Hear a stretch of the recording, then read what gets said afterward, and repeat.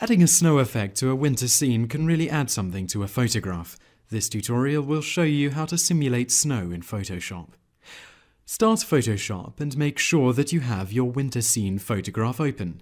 Create a new adjustment layer by clicking Layer, New, then Layer and clicking OK in the window that appears.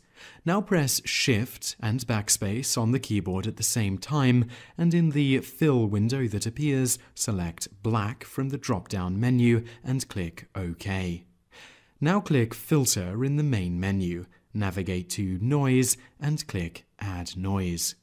In the window, set the amount to 200%. Make sure Gaussian is selected and that Monochromatic is checked. Click OK. In the main menu, click Filter, then Blur, then Gaussian Blur. Set a radius of 2 pixels and click OK. Click Image in the menu, navigate to Adjustments and click Levels.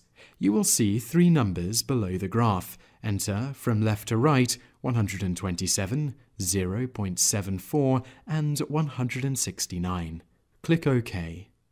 Click Filter, go to Blur, then click Motion Blur. This will simulate the movement of the snow as if there were a little wind. In the angle box, enter 53 and in distance, enter 10. Click OK.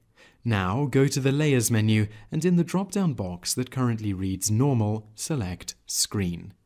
It might not look like there is much snow in the photograph. It will depend on how much black there is in your image. Press Ctrl and J on the keyboard to duplicate the snow layer. Each time we do this, more snow will appear. Here we need to press it several times before the snow looks really good, and that is how to create snow in Photoshop.